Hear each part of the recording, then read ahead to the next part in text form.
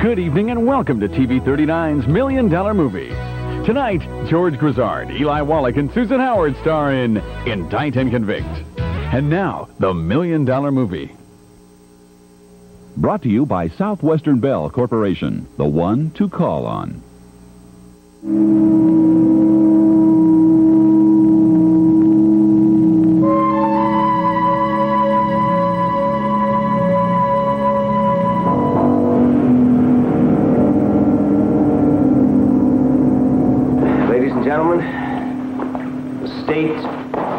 Intends to prove beyond a reasonable question of a doubt that George Cushing and Norma Belden were shot to death in the early morning hours of Saturday, April the 8th by the defendant, Sam Belden. I'm going to prove to you, beyond any doubt whatsoever, that Sam Belden could not have committed those murders for the very simple and concrete fact that he was nowhere near his apartment at the time they took place. Had they had sexual intercourse prior to death? Yes. What was the position of the bodies at the time of death? They were in an embrace.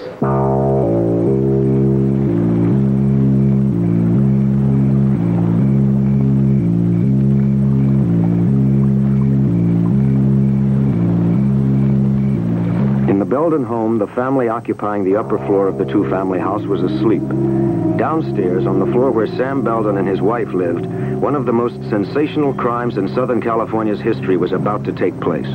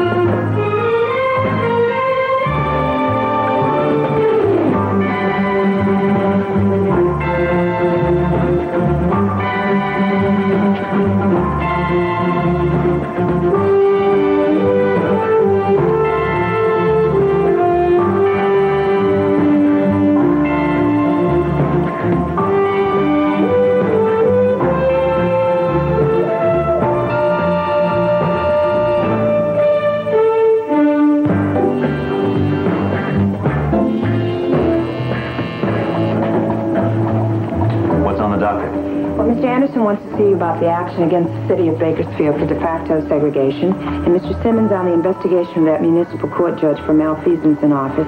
Mr. Ferguson on that case that's on appeal. We've got 4,000 cases on appeal. Which one's Ferguson on? Let's see. Never mind. Ask Miss Garrett to come up. Yes, sir. Hello? Right away.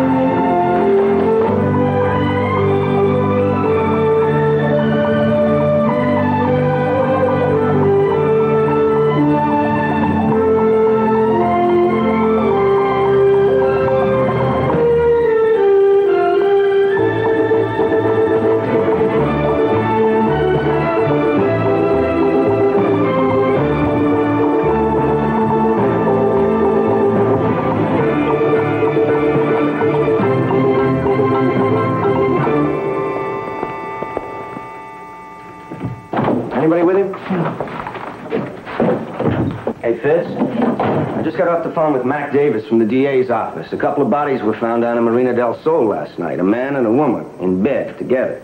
They'd been dead for 2 days. Why tell us? Because the woman is the wife of Sam Belden, the deputy DA in charge of their local office, and the guy with her wasn't Belden. They think he did it? Well, they're holding him down there, but they don't see how he could have. He says he was in Vegas all weekend. Apparently his alibi checks out. So where do we come in? Well, Belden's a big man in the community. Besides being chief prosecutor, the word is he's up for judgeship. Under the circumstances, the DA thinks he better disqualify their office from handling the investigation. If Belden's going to get a clean bill, they don't want somebody yelling whitewash. He thinks it'd be better coming from the fearless, incorruptible Attorney General's office. You wanted to see me? Yeah, just a minute. I'll wait outside. It's all right. It's nothing private. Just a plain old run-of-the-mill love nest double murder. Oh, well, tell me more. Well, that's all I know so far. I guess we're stuck with it. Who shall I put on it? Maybe you better handle it yourself so it won't look like we're brushing it off, huh? Okay. Keep me posted. I'm afraid this one's not for your shell, pink ears. Male chauvinism. A classic example if I ever saw one. I'll mail you a transcript in a plain brown wrapper. Be sure to address it to occupant. Here. What's all this about? Oh, I took a call from the Hampton Museum in Santa Ana. Somebody donated a painting that's supposed to be a priceless Rembrandt, but some people there are a little doubtful about the authenticity of their masterpiece. They want our crime lab to check it. Oh, they take it up on the local level? No, that's what I asked them. They said they're a public entity and have the right to call in the state for help when they need it. Someone on their board must be a lawyer. Handle it. It was already on the news before I got to the Marina del Sol police station, and I knew that was only the beginning. This case had all the ingredients for page 1. Sex, violence, adultery, and a public official involved. I'd handled murder cases before, but when I saw pictures like that, I never got over feeling like a peeping Tom. The official theory was that the shots had come from outside the house through the open window by person or persons unknown. Belden was not considered a suspect, and apparently for good reason. We checked out Sam's alibi. Everything fits. Look. Now, here's all the statements. Show the bodies weren't discovered until Sunday night by a neighbor. But according to the coroner, deaths occurred between 1:30 and 2:30 Saturday morning. 1 o'clock Saturday morning, Sam's wife is seen leaving the yacht club with George Cushing. It's only a few minutes from there to the Belden house. Here's some pictures of the place. It's a two-family affair. Belden has the bottom floor. People upstairs say they heard 2 gunshots at 2:30 in the morning. Another neighbor lives across the way. Says he saw a light go out at 4 a.m. So the murderer must have spent some time in the place after he shot him. You know, he probably went in to make sure he got Belden. He rolled the body off the bed when he was trying to get a good look at him. Well, that wouldn't take an hour and a half. What was he doing in there the rest of the time? Well, we don't know that. As far as we can tell, nothing was stolen. But the important thing is this. Belden claims that he was driving to Las Vegas Friday night. He says he stopped at a place called Yucca for gas at 3:30 in the morning.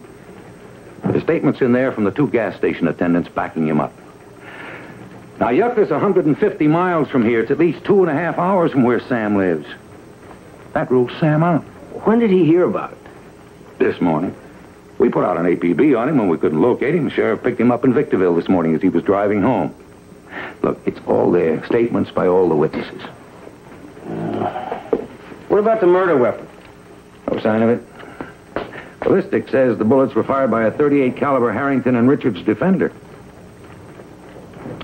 Well, anything else I can help you with? No, thanks. I'm just going to sit down and go over this stuff. You seem to have covered everything. Well, there wasn't much to cover. If he wasn't here, he couldn't have done it. Simple as that. Has Belden got a theory? Revenge. Only the killer got the wrong guy. Mr. Mathews, Sam's a good, tough prosecutor. We like him around here.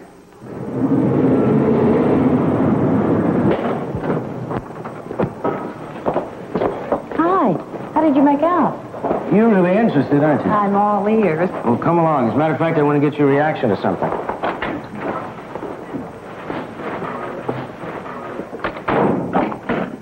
Hey, Fitz, I just got back from Marina del Sol. I'm here by invitation. The local police had already told the press before I got there that they didn't even have cause to get a complaint against Belden. As of now, I agree with them. On the basis of the present evidence, there's no reason to hold him more than 48 hours, so I ordered his release. Where does my reaction come in? Belden spent the weekend at a Rotary convention in Vegas. And when a sheriff flagged him down Monday morning in Victorville and told him what happened, according to the sheriff's statement, Belden's reaction was, quote, cool, unquote. Well, he was probably in shock. Thing like that? Yeah, but wait a minute. The detective who went up to Victorville to bring him back quotes Belden as saying to him, I guess there goes my judgeship. I can't believe that. Unless it was in the back of his mind and it just popped out. No. You know what I think? I think I'd like to know a lot more about Mr. Belden.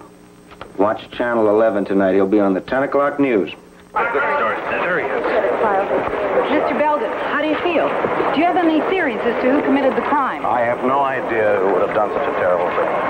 My best guess is some embittered person I once convicted must have broken into my apartment and mistaken George Cushing for me. Do you have any suspects in mind? No, not at the moment. I will say I can't tell you what it's like to be on the other side of the bars. It's something that every law enforcement officer should experience, and that's all I can Mr. Belden, Do you have any further statements? Well, what do you think? I feel terribly sorry for him.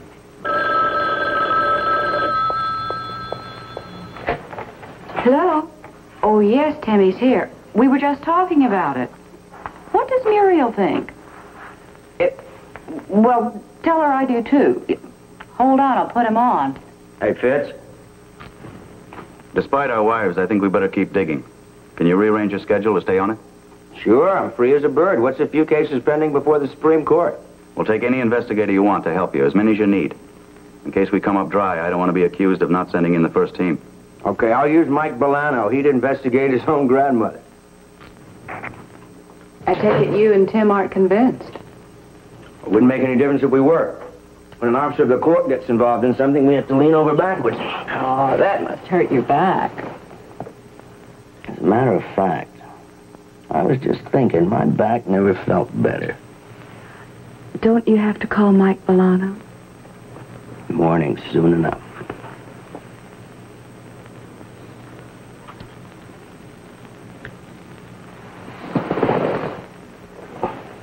I can't sleep. My stomach hurts.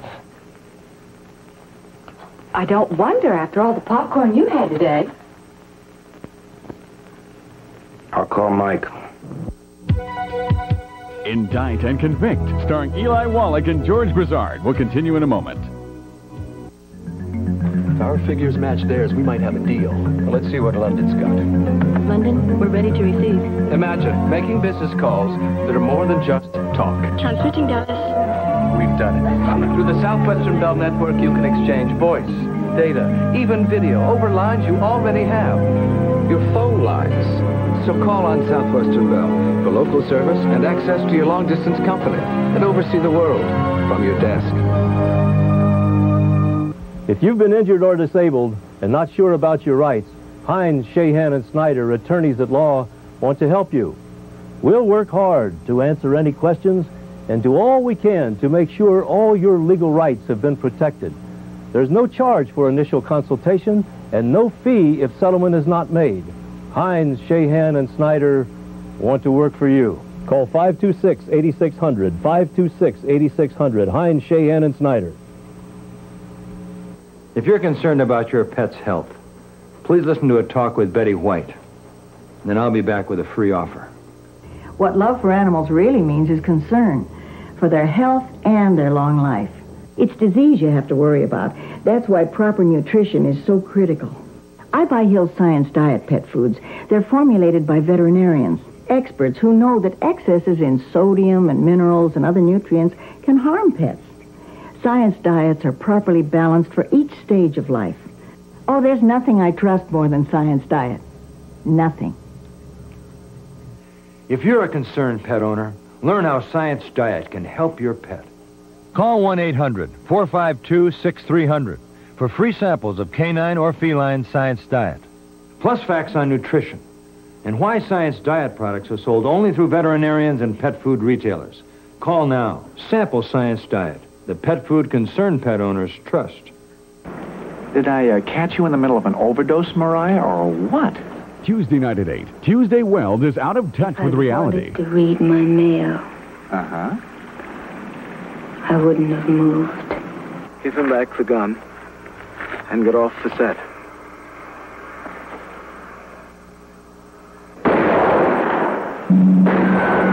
Play it as it lay. Tuesday night at 8 on The Source. TV 39.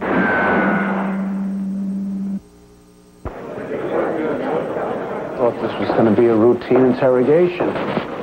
Looks like they're set up for a presidential press conference here. Nothing's routine when DeWitt Foster takes a case. I didn't think he'd come on this strong right off the bat, though. He usually saves that for court. Maybe he figures this will never get to court. Might as well cash in while he can, right? I'm afraid he's going to have to play this one our way. How much trial do you think?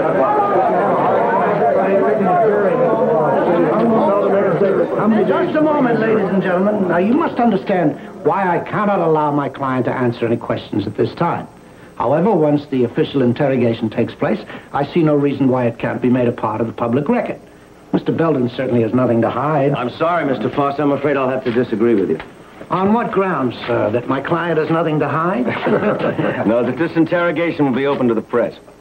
Well, if my client has no objection, I fail to see why it should be considered obstructive or prejudicial by the state.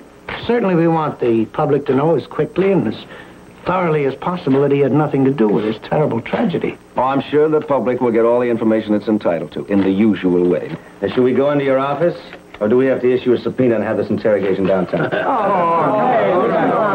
sorry, ladies and gentlemen, but you can see that I'm outnumbered and overpowered. Now, I'm sorry to bring you along on this wild goose chase. Wild goose chased my foot. He got what he wanted out of this. Thank you.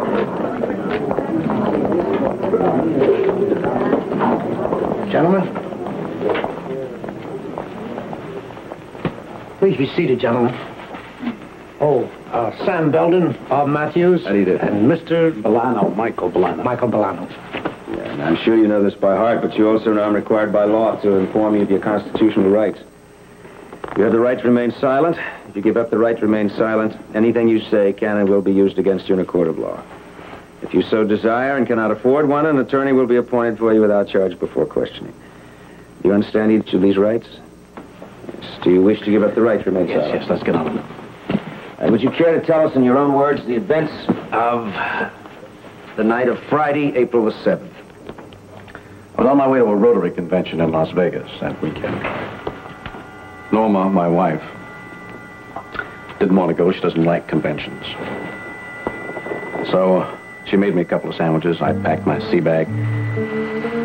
That's an idiosyncrasy of my sea bag. It's easier to pack.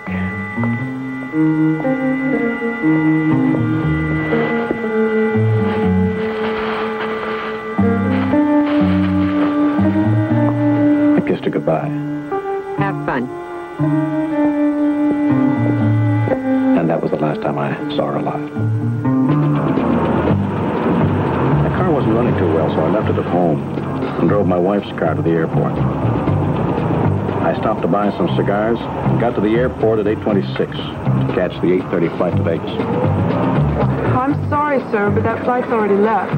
I can put you on standby for the 9:15 flight. All right. That flight was full. They said I could catch the Western Airlines 11:30 plane. I had a couple of drinks at the bar. All of a sudden, about 11 o'clock, I got tired of waiting. I decided to drive up.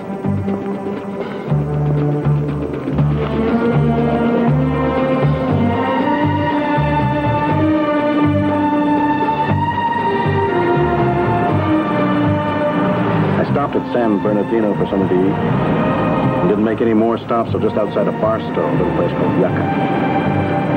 Got there around 3:30 in the morning.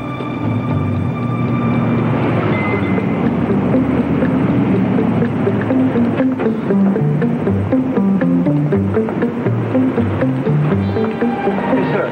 Fill it up. All the way?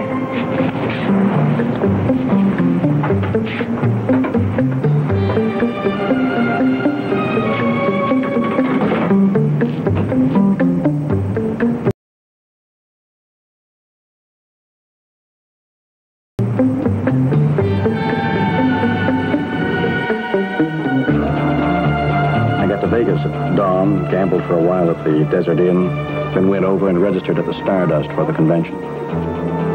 First I knew of the murders was when the sheriff stopped me in Victorville on Monday morning as I was driving home. And the other man, Cushing, did you know him? I only met him once. I knew my wife was taking flying lessons from him, but I had no reason to suspect that anything else was going on. He apparently had had a few drinks one day before going up, and he buzzed the yacht club. When he landed, he was arrested for drunken flying. Norma called me. I bailed him out of jail. That was the only time I ever saw him. Well, what was your attitude toward him then? Well, I wasn't pleased with him endangering my wife's life, but since they had landed safely... The autopsy report showed 0.18 alcohol in your wife's bloodstream. Did she usually drink that much? Norma was a social drinker, and that's all. Obviously, he got her drunk. Mr. Belden, were you and your wife on good terms? As far as I knew, we had a normal, happy husband and wife relationship.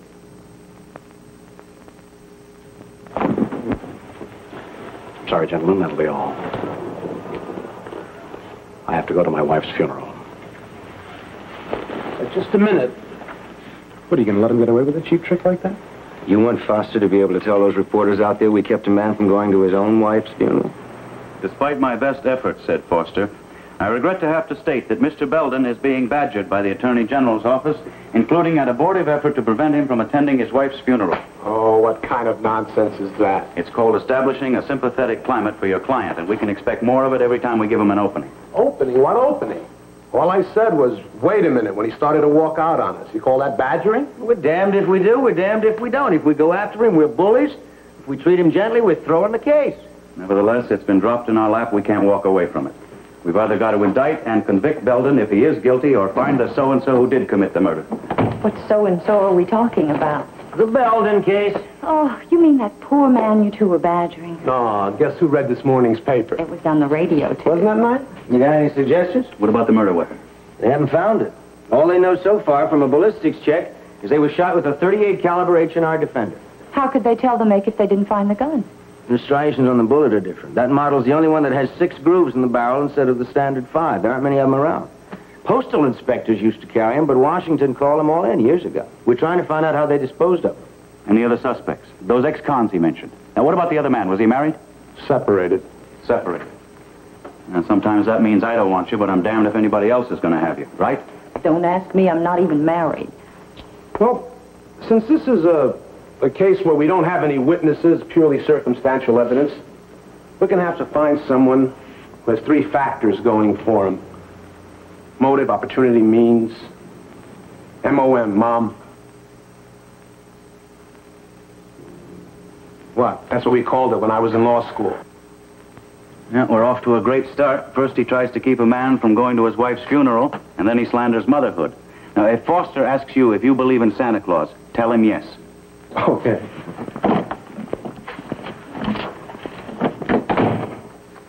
And what's new in the art world?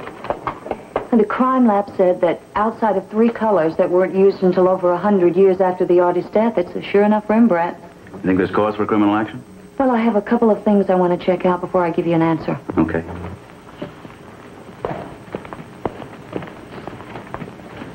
Do you think Belden did it? Don't know enough about it yet. Why? Oh, I was thinking, if he's telling the truth, what a shock it must have been to learn that his wife was killed in bed with another man. If it was news to him. Cynic. Norma Belden had made $30,000 a year as a designer, so whatever problems she and her husband might have had, poverty wasn't one of them. Still, somebody had killed her, and we had to check out everybody she had any dealings with, including her boss. Did she have any enemies that you knew of here in the shop? No, I can't think of... Well, one person here said something once awful. He didn't mean it to kill her. Who was it? What did he say? My chief cutter, Irving Bertram. He told one of the girls he'd make $50,000 a year if Norma was out of the way. That was a business comment, a statement of fact. Maybe I exaggerated a little. What I meant was I'd make a lot more money if I had a free hand. Are you trying to say that makes me a murderer? Oh, no, sir. We'll just have to check everything out, you know. Like where you were the night she was killed. Playing poker with 4 other men. I can give you the names. All truthful men. Except when they play poker. Naturally, the list of possible suspects included the dead man's widow. But it turned out that Cushing didn't confine his extramarital activities to Norma Belden. There was one other, all right. That's why I kicked him out in the first place. Could you tell me where you were the night of the killings? I was wondering when you were going to ask me that. I was right here with my mother. This other woman. Would you give me her name? This one could handle herself in the clinches. She didn't waste any time getting right to the point of my visit. Look, you trying to see if I've got an alibi or something? No, I'm just talking to everyone who might have a motive. Look, George was supposed to come to my apartment Saturday morning so I could go over his book. I'm a bookkeeper. That's my job. Well, I make extra money on weekends working for other people. I waited for him all morning, and he didn't show up. So I went out with a girlfriend. I kept calling all day. He was never there. Ask her. She'll tell you. He had a key to your apartment? Oh, you knew that before you asked, didn't you? Yes, he had a key. And no, I didn't kill him. How could I? I didn't even know where he was. All right. Thank you. George Grizzard and Susan Howard in Indict and Convict. We'll be right back. Good evening. This is Newsline 39. I'm Karen Hoyer.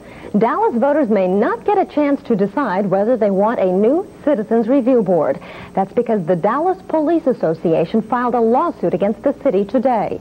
The Police Association says the language on the ballot as it stands now is too vague and misleading.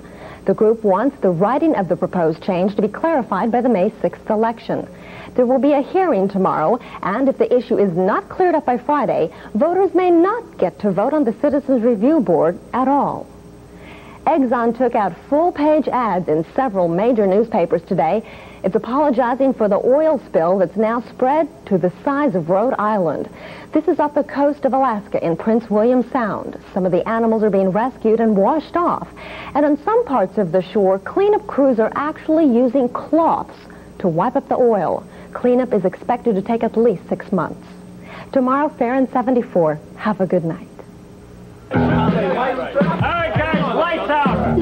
Okay, Coach. There's nothing more exciting than a fast break. To Pizza Hut for a great supreme deal, where exceptional leaping ability and blazing speed both come into play in pursuit of Pizza Hut's Supreme Pizza, loaded with 6 mouth-watering toppings. Now get 1 medium for $8.99, or better yet, 2 for just $4 more. And that's a deal worth running out for. Pizza Hut, making it great.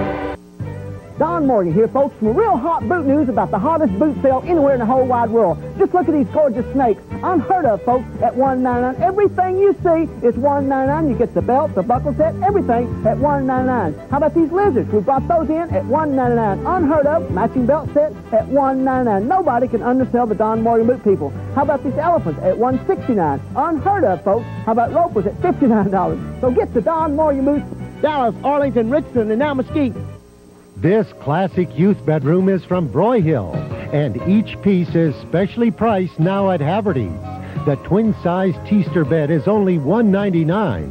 Large hutch bookcase, $1.99. 4-drawer student desk with laminate top, $1.99. Style your room the way you want it. Buy only what you need. Each piece is individually sale priced at Haverty's. Haverty's makes it home. Fingerprints on glass, smudges on chrome, spots on mirrors. Every day I clean them. Spray on the cleaner, then quick before it drips, scrub with one paper towel, dry with another. 3 messy steps. But now there's one-step Glassmates, the new wipe with liquid cleaner built in. You just wipe and leave wet. No paper towels, because Glassmates dries by itself to a beautiful shine. No streaks. For your everyday jobs, try new Glassmates. It's one step easy.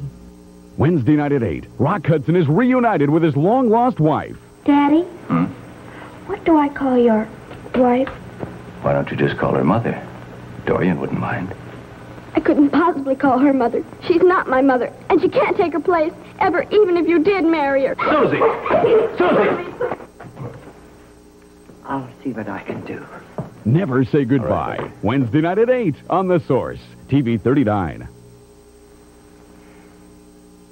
We had 6 investigators go through the records of every case prosecuted since he's been in office. Only one man ever threatened him. He now lives in Northern California, married with a good job, and 3 witnesses' words that he never left town that weekend. Now, what about Cushing's wife? I talked to her, also his other girlfriend. Their stories both checked out. No problem with Norma Belden worked either. I guess that leaves Belden. Up to now, we'd been concentrating on who else could have done it. Now it was a different ballgame. If Belden was a suspect, we had to go over his alibi with the proverbial fine-tooth comb. Mike and I split it up. I took the gas station at Yucca, which seemed to be very important in Belden's timetable. Are you Norman Hastings? Yeah, that's right. Where's the other boy? Oh, he's off today. You saw my picture in the paper, huh? No, I didn't. Oh. You must not be from around here. It was in the local paper. No, I'm from the Attorney General's office. You're checking out the time it took to get here in the same kind of car, right? Hey, you'd make a pretty good investigator. Yeah, that's what Mr. Belden told me. When did he tell you that? When he came up here yesterday. Him and that private detective. What did they say to you? Well, the detective, Mr. Bennett, he came in the office there, and he asked me if I could identify Mr. Belden from a photograph. Then he brought me out here to meet Mr. Belden. Were you able to identify him from a photograph before you saw him? Sure. It's just like I said before. Man, you wouldn't believe the action I get around here since this thing happened. Chicks come all the way from Barstow just to talk to me. Yeah. Listen, you told us, Mr. Bennett, that you were sure of the identification and the time before he refreshed your memory. Hey, look, you don't think I'm making this up, do you? Because I told the cops all about it when they came up here right after it happened. You can read what I told them. I have. Well, then? I just wanted to meet you, check out the driving time. Mr. Belden says you're trying to make it look like he did it. No, we're just trying to find out who did. That's our job. Hey, look, I gotta go now. See what I mean?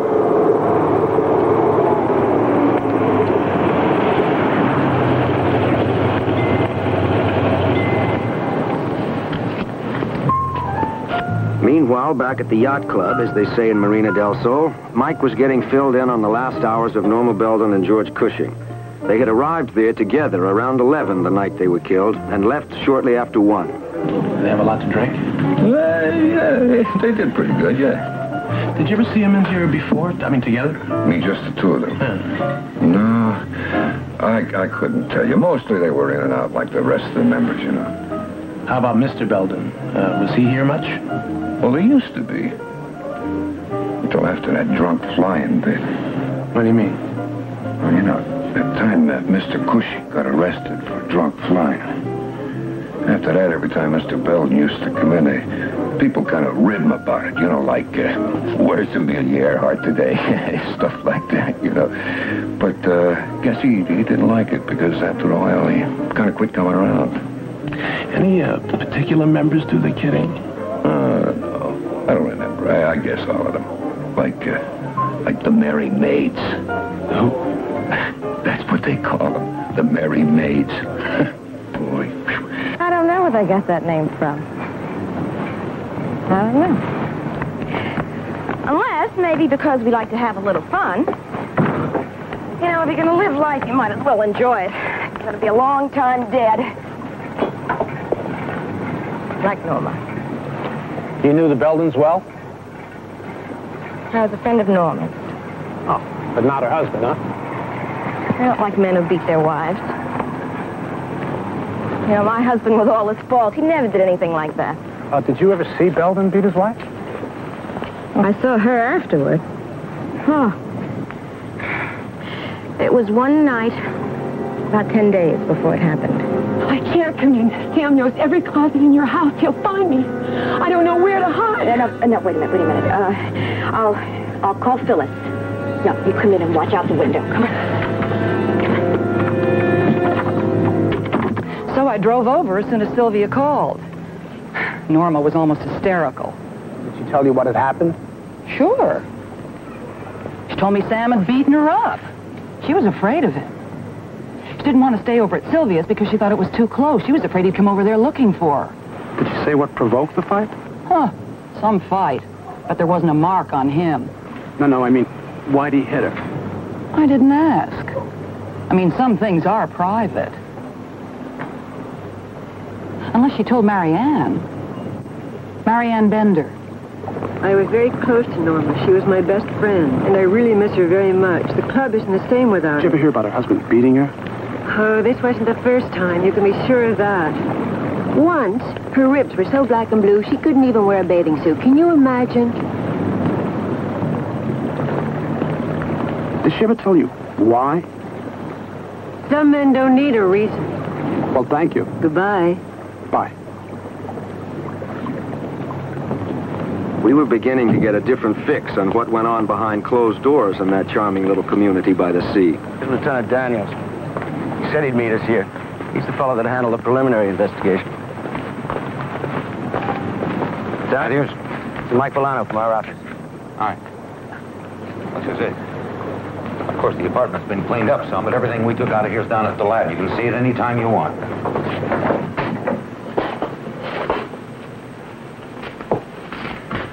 Well, we figured they had dinner at the table here. Then they went down to the yacht club for a couple of drinks and wound up in the sack. Down this way. What's this door here? Oh, that goes to the same bedroom, but doesn't look like they ever used it. All that junk piled up in front of it. Boy, Barbara ought to see this. One coaster out of place and she has a fit.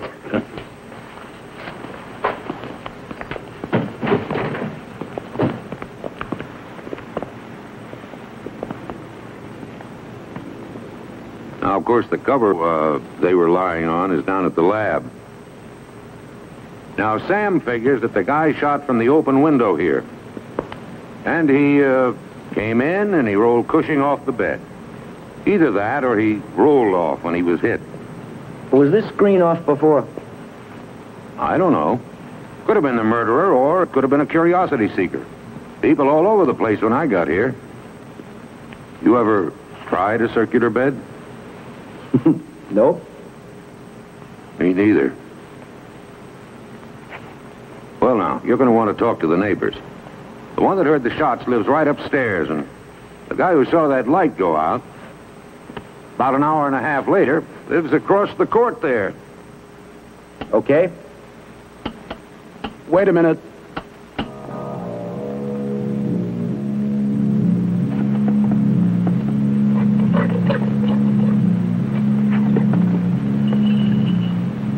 Well, you can forget about the guy with the weak kidneys. Doesn't matter what time you saw the light go out. Burned out by itself. Oh, okay, one other thing. One of my men found this in Sam's dresser. When he was searching the room, he didn't think it had anything to do with the case, but... We will live together until May 1st in separate bedrooms, but without sexual provocation or invitation. Thereafter, for a 1-year trial period, we will cohabit with the understanding that neither one will seek out the companionship of the opposite sex. Until May 1st, each one agrees to inform the other of all unplanned activities in whatever social activities either party should be involved in. Did your man have a search warrant when he took this? No. He was looking for the murder weapon, and he... Puts it under the heading of informative, but inadmissible as evidence. Evidence of what? Now, that doesn't tie anybody into the killing. No, but it sure proves he was lying about his wife. No question, but they were in bed together when they were shot. You can see by the indentations on the bedspread, the depression made by their buttocks, plus a heel mark here, that they were lying side by side when they were struck. This is where his head was. Hers was apparently on his shoulder, as there's no indentation on her side. Yeah, it still leaves the question of how his body got off the bed onto the floor. Well, I understood they thought that the killer must have come in and turned him over. Well, that's one theory, but we're trying to figure out how else it might have happened. Did he have rolled off the bed trying to get to the phone to call for help? Not with a bullet in his head. How about a convulsive action when he was hit? Well, if he'd been hit in the body, maybe. In the head, no. Well, if nobody rolled him off the bed, and if it wasn't a reflex action... It's a phenomenon called lividity. Lividity? Yeah, you see, when a human being dies, all the blood in the body soon settles by gravity into the lowest part of the corpse. according to the position. Now, even though Cushing was found lying on his face, all the blood had congealed in his back, indicating that he was lying on his back when he died. Now, when lividity set in, the weight of the blood concentrating in his back shifted his center of gravity enough to cause him to fall over the edge of the bed and end up lying on his face on the floor. But what about the angle of the bullets? Well, the first one creased Cushing's forehead and struck her in the head. The second one nicked his left ear and then entered his skull. The upstairs neighbor was sure she heard shots at 2:30 that morning, although at the time she didn't think they were loud enough to be coming from the floor right below. I figured it had to be at least a block or two away. Well, you see, a towel could have muffled the sound. I know, but I just didn't think of it at the time. Are you sure it couldn't have been 1:30? No, not unless my clock's an hour fast, which it isn't. And that's all you heard? Well, at that time, yes. But my daughter said she heard what sounded like an argument going on downstairs. But that was much earlier in the evening. Oh, about 11 o'clock. Could she identify the voices? No, just that it sounded like an argument. If the bullets hit Cushing on the left side, the gun couldn't have been fired from the window. The shots had to come from the opposite side of the room, there. The killer had to be in the house. Okay. If the murderer had been here in the bedroom, right? And he'd heard them coming down the hall. He'd have gone in the closet like this. No, then the trajectory doesn't match up, does it? No, it's got to be that door. Let me try something.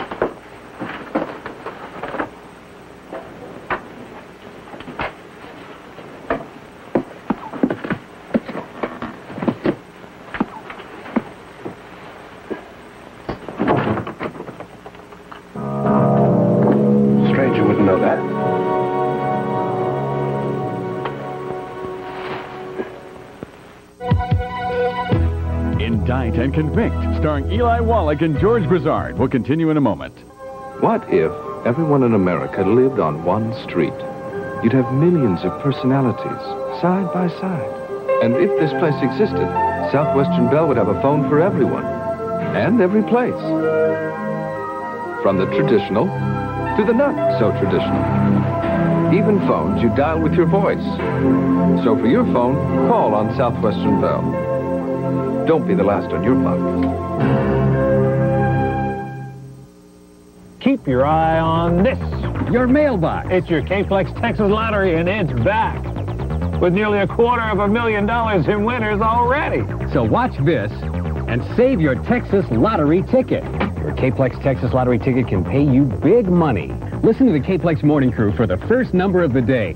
We're gonna make you rich. I know you've heard this before, but your K-Plex Texas Lottery tickets really are in the mail. Play the Texas Lottery only on 99.5 KPLX. Frank Parra Chevrolet Autoplex storms into spring with 5 days of marathon savings on over 1,000 cars. Trucks. And vans. All prices are drastically reduced and just $49 down delivers. Look, a special purchase of pre-owned 88 GM auction cars, over 100 to choose from, like Corsica and Beretta. Take your pick, each just $74.88. All automatic, all air conditioned, all low mileage, just $74.88. Extra staff, extra hours, profit is sacrificed. We're making deals through Tuesday. Only at Frank Parra Chevrolet, Geo Mitsubishi, Jeep Eagle. Auto accidents? I've seen them all. They arrive, fear and despair on their faces, most not knowing what to do. One attorney, R.A. Gabriel, will send someone to the hospital. He calms their fears, he acts fast, he gets results. I don't normally make recommendations, but call R.A. Gabriel, 748-7979, 748-7979 when you've had an auto accident. You know my patient, Melissa? He actually sent her flowers. I'm talking about I come back to town and people tell me you made a deal with Bugs Ryan for 85 lousy grand, 84 stinking grand, huh? Thursday night at 8, Rod Steiger is the infamous gangster Al Capone. You wouldn't double cross. No, I wouldn't. You've had me in jail a dozen times, Shaver, but you've never convicted me. Never, not once. No, because you lied and cheated and bribed and killed your way out. Al Capone, Thursday night at 8 on The Source, TV 39.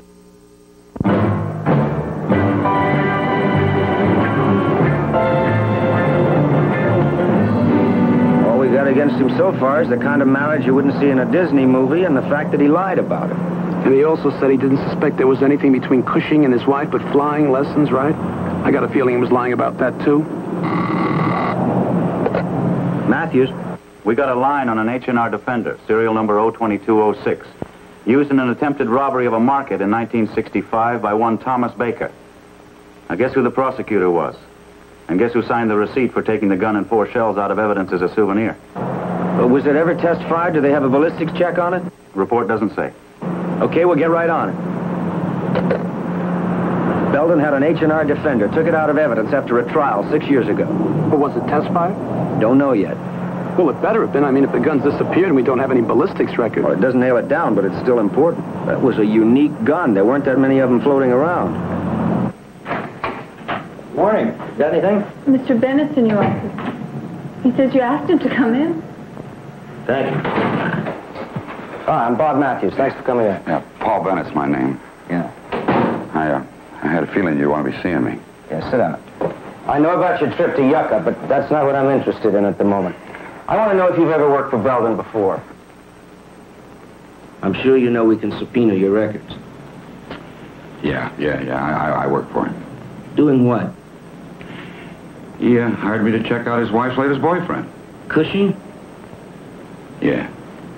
Mr. Mathews on 3. Thank you. I trust you're calling to tell me you've just concluded your investigation. I'm afraid not. It appears in the light of further investigation that some of the statements your client made in your office could stand a little clarification. I'd like to talk to Belden again. I think it might be helpful to him. I'm afraid I have to turn you down. My client absolutely declines to discuss this matter any further. Does that come from him or from you? What difference does it make? The answer's still no. You're sure? Positive. No dice. Where does that leave you? Obviously, Belden thinks it leaves us without enough to get an indictment. You could be right. I'd like to find out. I'd like to take it to the grand jury. You haven't got a very strong case, Bob. The timing of that gas station alibi louses you up. I know. That's why I want to try something that I don't think's ever been done before. Instead of just presenting our side, I want to lay all the cards on the table, call his witnesses as well as ours. Now, you're taking a hell of a chance. If they believe his witnesses, they won't indict. That's why I want to try it. It's a novel approach, I'll say that for him.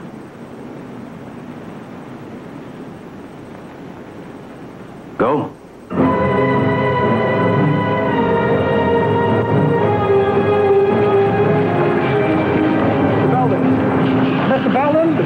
Mr. Belden, do you have a statement to make? Yeah, I never did like this building, even when I worked here. Are you confident of acquittal? Just come as a surprise to you. How long do you think the trial's going to last? As a prosecuting attorney of some experience, as I think most of you boys know, I am confident that I will be exonerated when all the facts come to light. It's the other way around. He'll be exonerated if all the facts aren't brought to light. I hope we haven't maneuvered ourselves into a booby trap. If the grand jury believed this, even with Belden's witnesses... They didn't say he was guilty.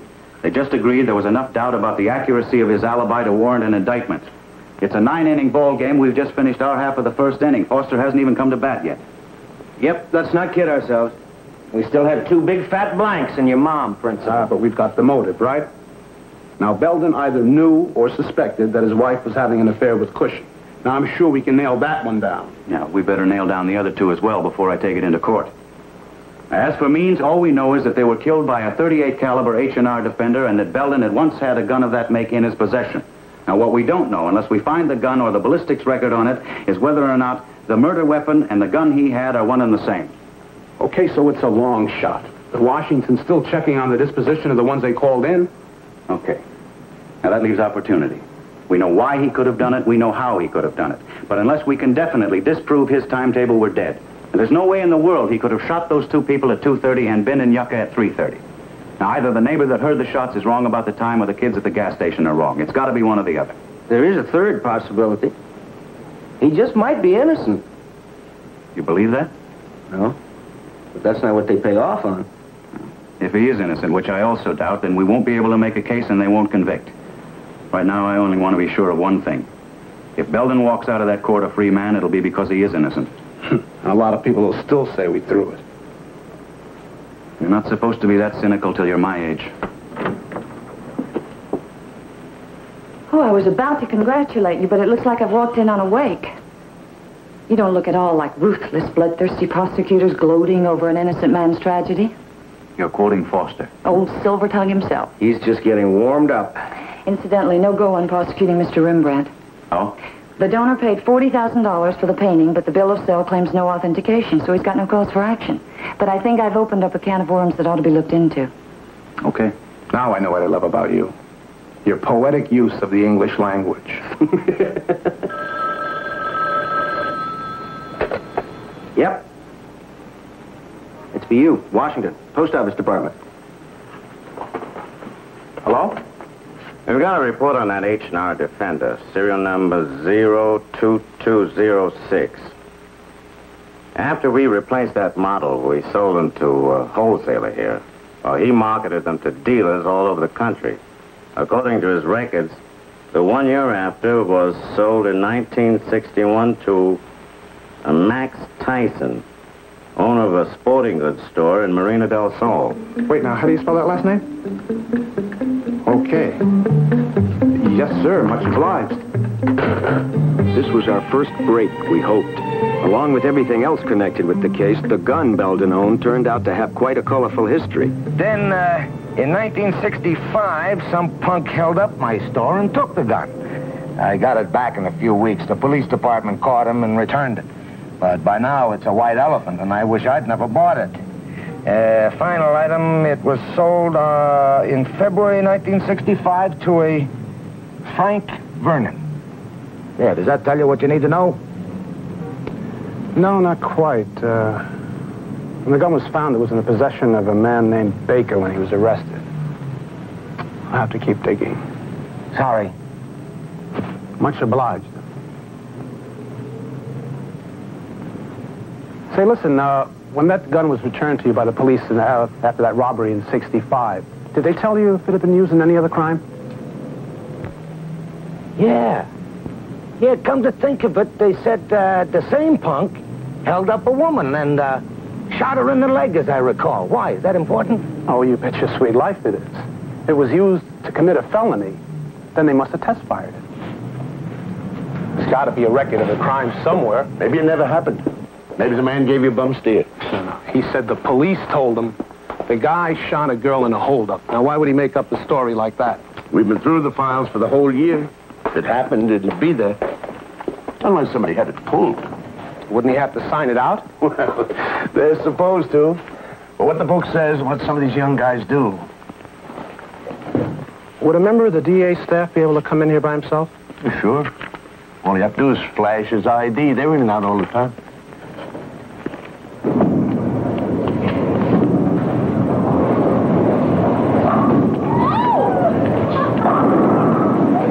If he knew the gun had been fired from an earlier crime, it would have been smarter to buy a new one that hadn't been. Maybe he didn't find out about it until after he already signed the gun out. He could have gone into that file room anytime. He wasn't even suspended until after he was indicted. There's only one way we can tie the murder weapon to Belden. Boy, if we can't locate those bullets from the test firing, we're in big trouble. If you can't clean up that split, you're going to be in big trouble right here. Oh, fine. Not that anybody was watching, but I just made a spare. I'm sorry, Joe. Bob and I were just talking. I know. You know, there must be some men who don't bring the work home with them. We just haven't met them yet. It's that damn gun. You've even got me thinking about it. That sounded just like a gunshot. I don't think you've heard the last 3 brilliant remarks I've made. I'm sorry. She said I've had something rattling around in the back of my head ever since Barbara said that sounded like a shot. Well, it did, kind of. So do lots of things. Anyway, thanks for a nice evening. Good night. Wait a minute. Could I use your bedroom? I've got an idea. I'll bet you have. No, I'm serious. I want to try something. If I didn't know you better, I'd say that's the corniest routine I ever heard. But come on in. Okay. No. You wait here. Just wait and tell me what you hear. Mike, are you... Wait. Listen closely.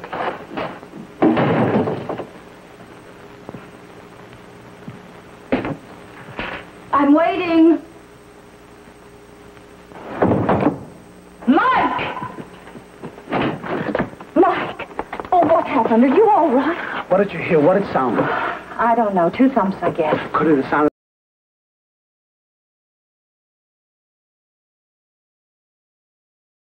like 2 shots muffled? Yes, I guess so. What the hell is going on? Watch. Wait a minute. Okay.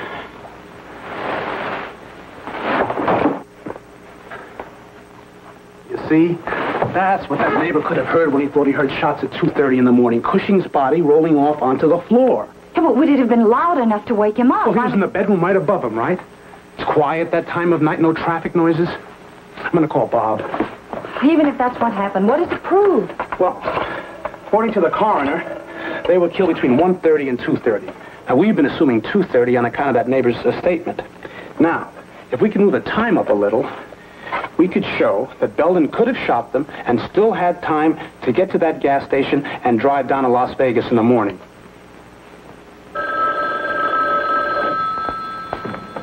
Hello? Hello, Bob? I think I've got something. I just fell off Joanna's bed. I see. Well, fine. We might be able to make it hold up. See you in the morning. Who is that? Mike. Well, what's he doing calling at this hour? He just fell off Joanna's bed. Well, if you don't want to tell me, it's all right.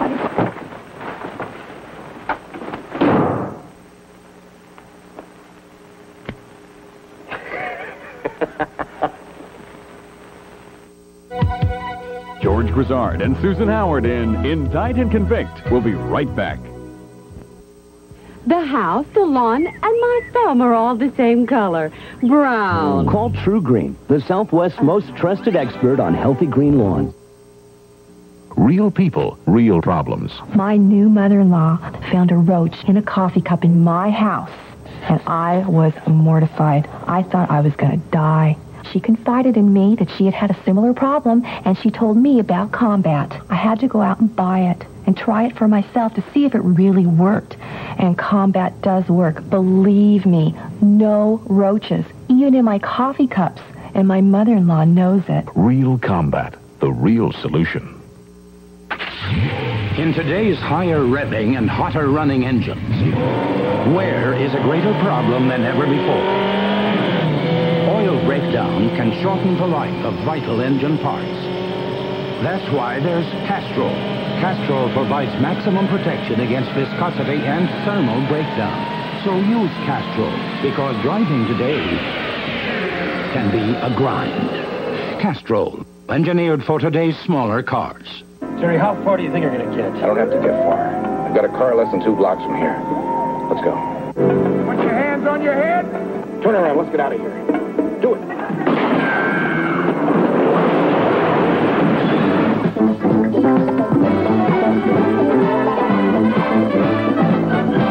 Robert Urich stars in Vegas, weeknights at 11 on the Source TV 39.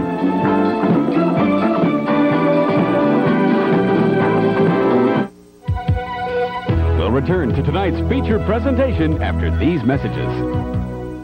If you want to catch more big bass like the pros, then you've got to find out how they do it. I'm Ray Scott, and now you can learn the secrets from these full-time bass masters by becoming a member of the Bass Anglers Sportsman Society. Nationally known pros will teach you their winning strategies and techniques in the pages of Bassmaster Magazine, our society's official publication. 10 big issues a year are packed with the best bass and how-to information to help you become a better fisherman. Now, just think about how much you'll learn from the greats like Denny Breyer, Roland Martin, and a host of others. So join Bass today. Call toll-free during this special TV offer, and I'll send you a free gift. Here's how. In addition to 10 big issues of Bassmaster and full membership credentials, you'll get a free tackle pack including manipulator worms, Berkeley trilene line, bushwhacker spinnerbait, a Georgian shad lure, and the free book Bass and Magic. To join, call 1-800-367-7400. Send no money. We'll gladly bill you.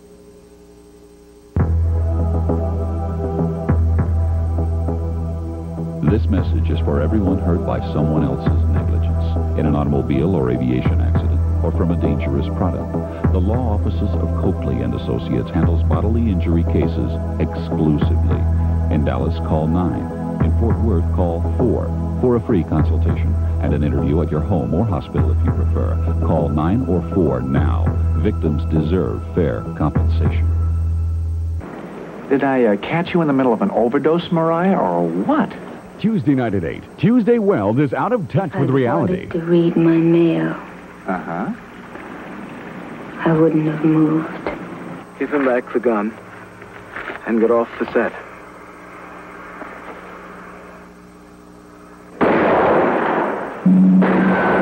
Play it as it lays. Tuesday night at 8 on The Source. TV 39.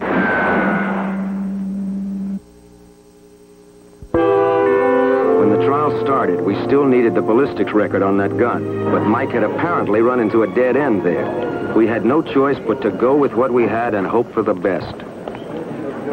All rise, please. Department 102 of the Superior Court for the County of Los Angeles is now in session. The Honorable Christine Taylor presiding. Please be seated and come to order. Good morning, ladies and gentlemen. Good morning, gentlemen. Good morning, Your All right.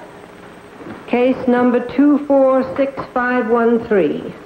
People versus Belden. Counsel for both sides are present, and the defendant is present. You may proceed, Mr. Mathews. Thank you, Your Honor. Ladies and gentlemen, the state intends to prove beyond a reasonable question of a doubt that George Cushing and Norma Belden were shot to death in the early morning hours of Saturday, April the 8th, by the defendant, Sam Belden. We will base our case upon circumstantial evidence, which has equal standing in the eyes of the law as actual witnesses to a criminal act. The law rightly assumes that if a woman finds a jar of jam half empty and then she finds jam all over her small son's face, that circumstantial evidence is as valid as if she had caught him with his hand in the jar. And we will prove that Sam Belden, when he was questioned in his attorney's office, made a number of false statements, and that these false statements evidenced a consciousness of guilt on his part. We will show that Mr. Belden lied about a number of things. He said that his relations with his wife were normal husband and wife relationships, and then he refused to answer any more questions on the subject. We will prove that statement to be false. He also lied about his relationship with Mr. Cushing and his own whereabouts at the time of the murder. While Mr. Belden stated that he went directly from the airport by means of various freeways to Las Vegas, there is evidence that he returned to his home in Marina del Sol. We will also show that 2 days after the killing, on the way back from Victorville to Marina del Sol, the only remorse or concern expressed by Mr. Belden was in the comment, "I guess there goes my judgeship." And Mr. Belden has been quoted as saying that the murder shots were fired from outside the bedroom through the window at a time when he was en route to Las Vegas. And we will prove that those shots were fired from inside the apartment and by Mr. Belden.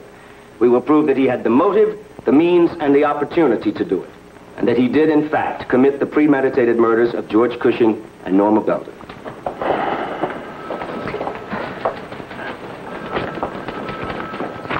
Hey, I thought you'd be at the trial. I know our side of the case, such as it is. Well, you don't sound very confident. It's Belden beating me to the front on that case that bugs me. Look, if it's so important to the case, why didn't you work on the assumption that he didn't beat you to it? Figure out where else it could be. Like where? Like wherever it would be if somebody misfiled it. Is it true that all parking tickets from Los Angeles International Airport are recorded as to time of arrival and departure? Yes, sir. And Mr. Belden has stated that his parking ticket was stamped 8:26. Will you tell the jury the latest time that any ticket marked 8:26 arrival was checked out of the parking lot that night? No ticket marked 8:26 was checked out after 9:56 p.m. In other words, nobody arriving at 8:26 drove out that night after 9:56? That is correct. You handle thousands of cars every day at the airport, do you? Yes, sir. And in your daily record keeping with the thousands of tickets that you have to handle, you can state without qualification that no mistake has ever been made. No, I couldn't say that. Oh, then you admit that a mistake could be made. I walk my dog by their apartment every night just before I go to bed. He has a favorite tree. Now, Mrs. Potter, do you remember what time it was that night? The same time, 11 o'clock. We're both creatures of habit. And did you see anything through the living room window of the Belden apartment while your dog was at his favorite tree? Well, I saw parts of 3 people. What do you mean by parts? Well, I mean, I saw all of Mrs. Belden because she was standing at the entrance to her kitchen, and the knees of one man and an arm of the other. Well, let's take the knees first. The man was sitting. I could just see the knees and the legs of his trousers. Were they large knees or small? Well, that's rather hard to say. They certainly weren't skinny. What about the arm? That person was standing behind Norma, opening a cupboard door, and all I could see was one arm. A man's arm? Yes. So there were definitely 2 men there with Mrs. Belden? That's right. Thank you.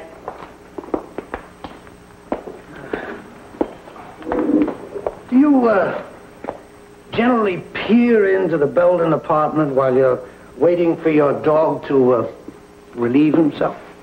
Well, it's hard not to see inside when the lights are on. And you know Mr. Belden well enough to identify him by a fleeting look at the lower part of his bare arm? I didn't say it was him. I said it could have been him. Well, it could be any man, couldn't it? Well, yes. Yes, it could be. I was trying to study and it kind of disturbed me. Could you tell what they were saying in the apartment below? No, not really. Only that they were talking kind of loud. Could you tell how many voices there were? It sounded like 2 men and a woman. Sometimes they talked all at once. You performed the autopsies on Mrs. Belden and Mr. Cushing, did you not, Doctor? That's right. What were your findings? Death was caused by gunshot wounds in the head. Had they had sexual intercourse prior to death? Yes. What was the position of the bodies at the time of death? They were in an embrace. Now, directing your attention, doctors, to this picture taken of Norma Belden. Can you determine from what distance the fatal shot was fired? Oh, yes. As there were no powder burns, the shot was fired from more than a foot away. Now, referring to this sketch of the Belden bedroom, and the places occupied by Cushing and Norma Belden on the bed, were you able to determine where the fatal shots originated? Yes, from the door near the closet. Would you point that out on the sketch?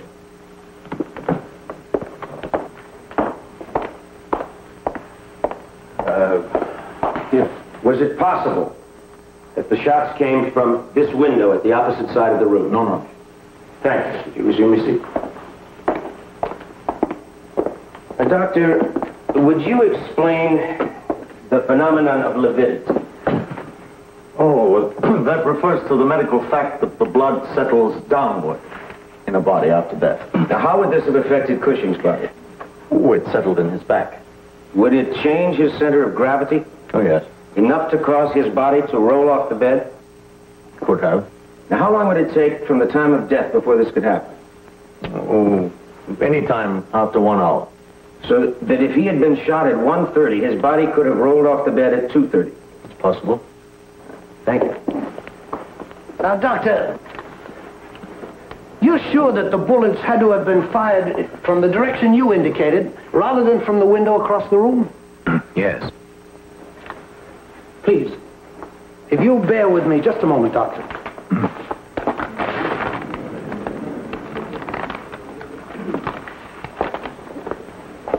Now, Doctor, I'd like you to penetrate the heads of these dolls at the same angle as the bullets entered the skulls of Cushing and Mrs. Belden.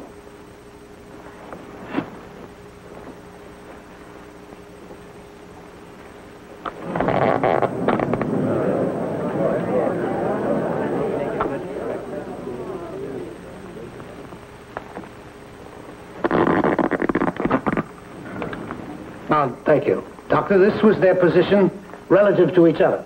Yeah. Now, relative to their position in the bedroom, what direction would you say the heads of the needles would be pointing? They're pointing toward the wall with the closet and the door to the living room. Now, suppose they were like this. In what direction would the head of the needle projecting from the male doll's head be pointing? Could could be in the area of the window. Thank you, Dr. Lawson. Can't let it drop like that. If I may borrow Mr. Foster's dolls for a moment. Please.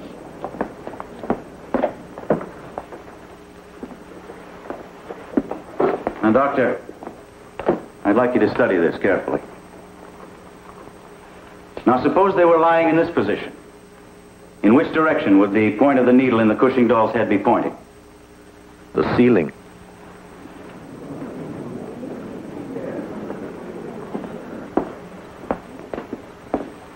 Now, does this position of the dolls, with the direction of the shots coming from the window as Mr. Foster suggests, indicate that Mr. Cushing's head was nearer to the window than Mrs. Belden's?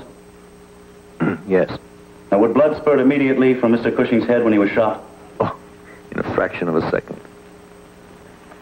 And yet, is it not true, Doctor, that no blood was found on the side of the bed nearer the window, but that blood was found on the side of the bed near the closet and the living room door? That is true. No more questions. Sure. Anything's possible. But it's sure as hell one long shot that anybody sent the whole file to the crime lab by mistake. I didn't say it was a good bet. It's the only bet. 1965, you say? That's right. You're welcome to look. Might take you a while. Let's go.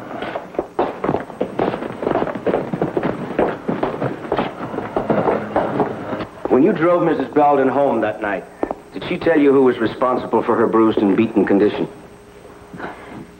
She said Sam did it. Now, Mrs. Dorfman, was one of the activities of the Merry Maids to cover for each other with an excuse, in the event one was needed, to pacify irate husbands and boyfriends? Objection, Your Honor. We're not concerned here with any other alleged activity. I'm merely trying to indicate the extent of Mrs. Belden's relationship and involvement with this witness. Objection overruled. You may answer the question. The answer is no. That isn't true. Is it a fact, Mrs. Dorfman, that as a Merry Maid, you requested Mrs. Belden to come to your aid from time to time? No. Norma Belden never asked you to cover for her. Object. The witness has already answered the question. Overruled. Mrs. Dorfman? No. Was the purpose of the Merry Maids first drinking? There wasn't any purpose. Did you have a way to determine who was to be the president? No.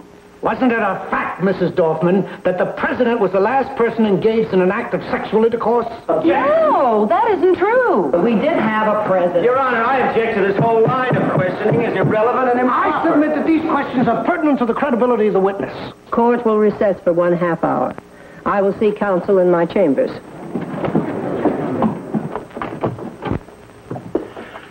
Quite a sideshow.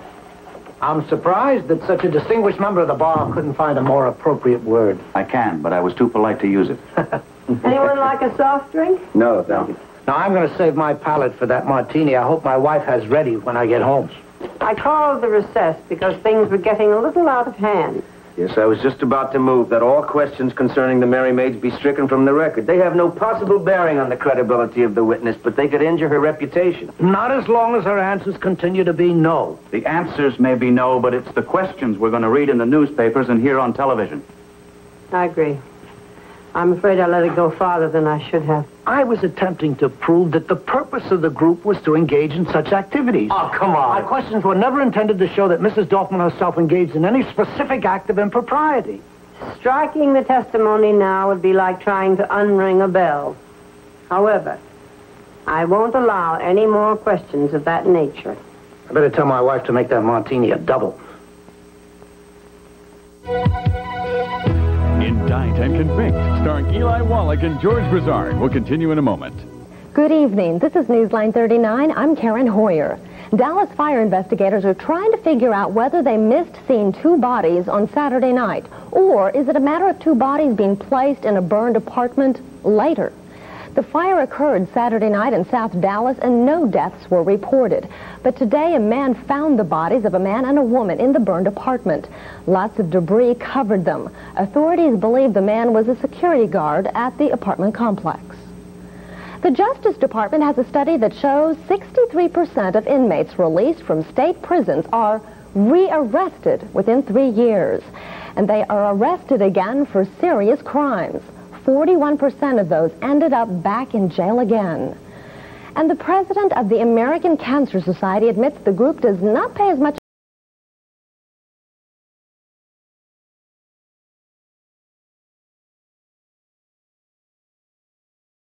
attention to poor people with cancer. More people with average and above incomes survive 5 years after diagnosis. Tomorrow, Farron 74. Have a good night. I'm sorry, you just missed her. What if, whenever you left the office, He's not back yet. you could take the office with you? With cellular phone service from Southwestern Bell, you can. In cars all across America, we're keeping business rolling. It's for you. So call on Southwestern Bell and take the office with you. Yeah. Oh, yeah. I'll be there in about 40 minutes.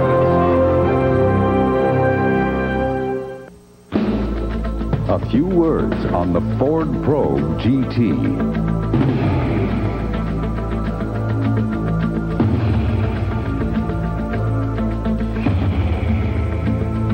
But action speaks louder than words.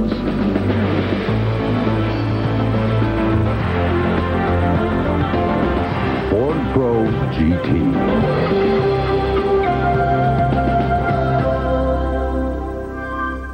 At the Home Depot, we don't just talk about low prices, we guarantee low prices. For example, GE halogen floodlight bulbs, your choice of 75 or 150 watts, are just $6.97 each. And the Intermatic 6-zoom floodlight with timer is a low $59.50 after $5 mail-in rebate. Now, these are low prices. In fact, at the Home Depot, we're so confident we guarantee our prices day in, day out. Home Depot, where low prices are just the beginning. If you've been injured or disabled and not sure about your rights, Hines, Shahan, and Snyder, attorneys at law, want to help you. We'll work hard to answer any questions and do all we can to make sure all your legal rights have been protected. There's no charge for initial consultation and no fee if settlement is not made. Hines, Shahan, and Snyder want to work for you. Call 526-8600, 526-8600, Hines, Shahan, and Snyder. Wednesday night at 8, Rock Hudson is reunited with his long-lost wife. Daddy? What do I call your wife? Why don't you just call her Mother? Dorian wouldn't mind. I couldn't possibly call her mother. She's not my mother, and she can't take her place, ever, even if you did marry her. Susie! Susie! I'll see what I can do. Never say goodbye. Right. Wednesday night at 8 on The Source, TV 39.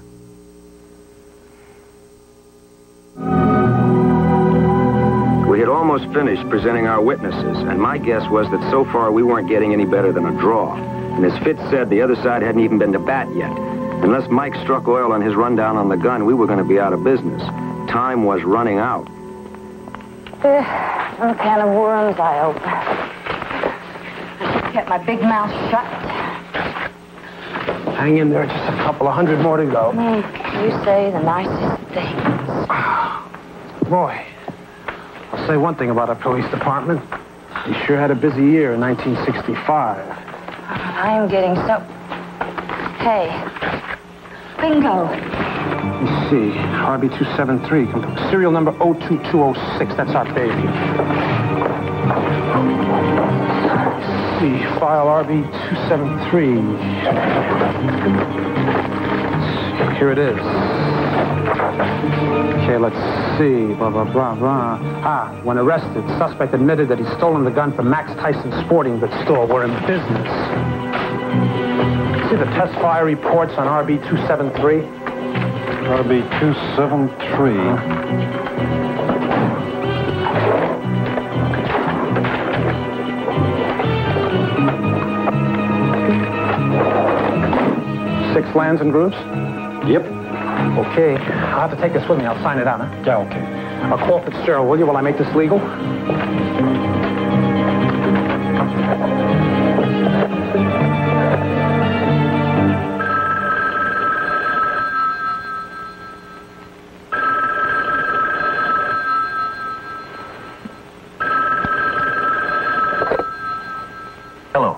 Did I wake you up? Joanna? course you woke me up. It's 11:45. Blame Mike. Here he is. Hi, Fitz. I'm at the crime lab. Did you find the gun? No, but I got the next best thing. It was test fired after somebody was shot with it in 1965. We've got ballistics on it. Belden didn't steal the file on it. It was misplaced. Yeah, somebody sent it to the lab by mistake. We found it down in dead files. All right. Get Mel Thomas. Tell him to work all night if he has to. We may want to put him on the stand tomorrow. Will do. Have you called Bob? No, not yet. Well, no sense waking him. I'll tell him in the morning. Now, you get going on Thomas. Mike Bolano found that ballistics test we've been looking for. I thought you said Joanna when you picked up the phone. Yeah, she's with him. I think it's serious. Of course it's serious. It's the glue we've been looking for to make this case stick.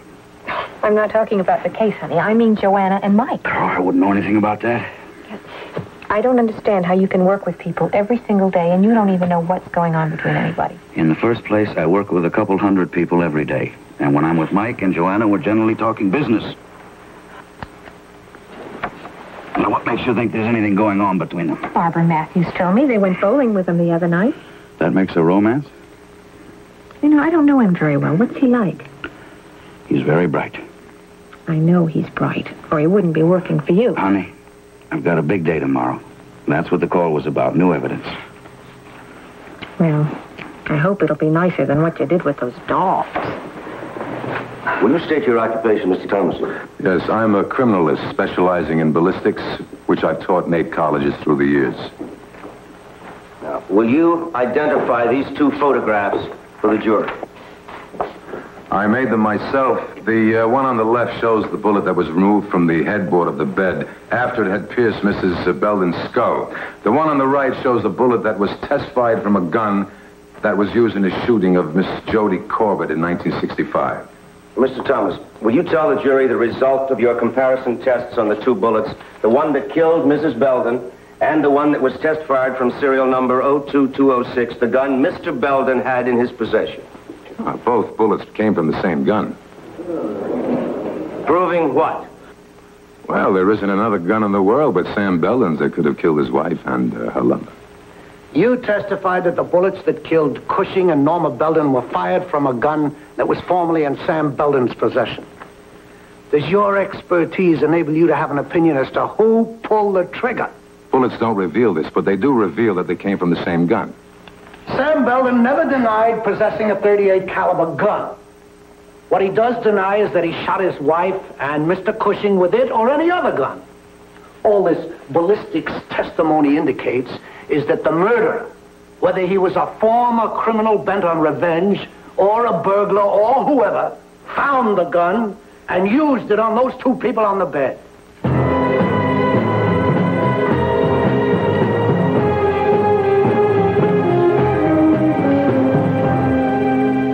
Was there ever a defense attorney who didn't promise a surprise witness, huh? Or who didn't tell the press he was confident of victory? He wasn't so tough on cross-examination. Well, can't argue with ballistics or Mel Thomas. So far, his biggest problem's with his own client. Yeah, I wonder why he doesn't tell him to act more like a bereaved husband instead of sitting there popping those damn mints in his mouth. Well, maybe he just can't control him, huh? Despite the fact that the state bears the burden of proof, by which I mean they must prove beyond any reasonable doubt that Sam Belden committed the murders against his wife and George Cushing in order to justify a verdict of guilty, I'm not going to sit back and merely observe their ineffectual efforts to do so. I'm going to prove to you, beyond any doubt whatsoever, that Sam Belden could not have committed those murders for the very simple and concrete fact that he was nowhere near his apartment at the time they took place. Once you eliminate opportunity from the motive, means, and opportunity trilogy, the other 2, motive and means, become academic and unimportant.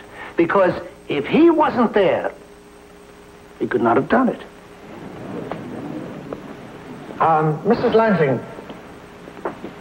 will you tell the jury about the event that occurred at the airport on the night of April the 7th? Spunky and I, That's my son. His nickname's Spunky. We were having a soft drink at the refreshment stand at the Bonanza Terminal, and at 11 o'clock, I said that it was time to leave on account of Spunky, so we went outside. I was fishing in my purse for my parking ticket when all of a sudden I heard somebody say, "Look out, son," and I looked up, and I saw this man pulling Spunky back from running out into the street. That was the man. Are you pointing at the defendant, Mr. Belden? Yes. Now, you recognize him as the man that pulled your son out of the street? I certainly do. Spunky could have been run over. And you're sure of the time?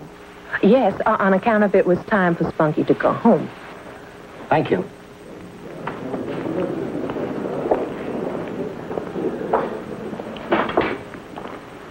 I'll tell Mike to check on him. Mrs. Lansing, did you arrive at the airport from out of town that night? No, we went there with somebody to watch the planes. Oh, there was somebody else with you when this incident took place? Yes. Who was this other person? He said his name was Gordon Harrison. Don't you know? Well, when I found out he was married, I figured he probably lied about his name, too. Well, did this gentleman, whatever his name turns out to be, see the incident with your son? I don't know. I haven't seen him since I found out he was married. I told him not to call anymore. Getting back to the gentleman who pulled your son out of the street, what was he wearing? The only thing I notice about strangers when I first meet them are their teeth. Oh, so you recognize Mr. Belden from his smile? Yes. I saw his picture in the newspaper, and he was smiling. And in the middle of the night, I woke up and suddenly remembered that I'd seen him before. I called Mr. Foster and told him. Was it his teeth that caused you to identify him as the man you saw at the airport? Well, at first I didn't think anything about it. I just looked at the picture and threw it aside. In the middle of the night, I woke up, and it came to me that it was him. Oh, so it came to you like a vision in the middle of the night? Well, I wouldn't exactly phrase it that way.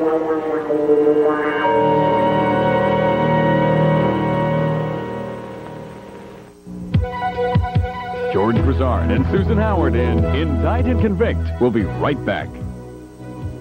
Glasses in about an hour? I thought, sure, as long as the lenses are simple. But I've got a tricky prescription, so I tried Lens Crafters. Lens Crafters crafts your quality glasses in about an hour by putting the whole lab right in the store, so you can see better and work better in about an hour. Made me a pair of top quality no-line bifocals, and they did it in 51 minutes. No kidding. Lens Crafters, custom crafted eyeglasses in about an hour. 7 locations. Call 1-800-522-LENS for one near you. Foley's, right? Close time. The Limited. Close time. Close time. Dillard's. Close time. Close time. Close time. Designer brands at 20 to 50% off. Close time. From the Germac Professionals, a brilliant way to care for your silver. Take care of your precious silver with Germac Silver Shampoo and Conditioner. Together, they're better than regular shampoos and conditioners at toning down brassiness and making gray or graying hair gorgeous, shiny, and sterlingly silver. Take care of your silver, then show it off. Now try new silver hairspray. Gives radiant shine and salon hold. Germac Silver for salon results at home. From Dago Furniture, a design to dazzle and delight the contemporary taste. And it's specially priced now at Haverty's. Sofa $4.99, love seat $4.49. Note how those gleaming brass accents along the graceful flared arms highlight the durable black acrylic fabric. Dare to be different? Well, get this smart-looking pair while it's sale priced at Haverty's. Haverty's makes it home. I'm talking about I come back to town and people tell me you made a deal with Belden Ryan for 85 lousy grand. 85 stinking grand, huh? Thursday night at 8, Rod Steiger is the infamous gangster Al Capone. You wouldn't double cross. No, I wouldn't. You've had me in jail a dozen times, Shaver, but you've never convicted me. Never, not once. No, because you lied and cheated and bribed and killed your way out. Al Capone, Thursday night at 8 on The Source, TV 39.